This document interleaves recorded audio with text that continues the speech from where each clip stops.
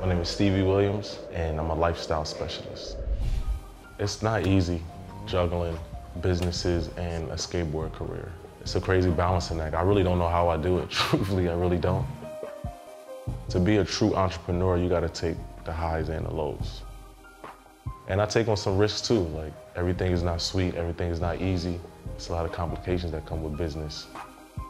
If you don't have that desire and that intensity to achieve your goal, then you ain't built for it. Business is just like sports too. If you get knocked down, you gotta come back or get out. Skateboarding is like the same. I mean, timing is everything. It's a feeling, and it's a rhythm that's attached to timing. So if you can kind of catch the rhythm, you can kind of time the beat.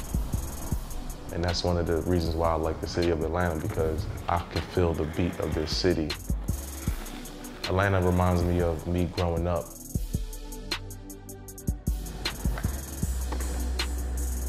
I've been up there, I've been down there, and instead of being lonely at the top, I'm doing that with my homies that I believe in, they believe in me.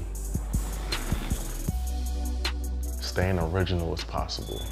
Can you have the mental ability to stay creative and to stay in a creative space when you have all of these things from life piled on top of you? Sometimes you might be ahead of your curve, and sometimes people just might not get it. But originality is timeless, yo.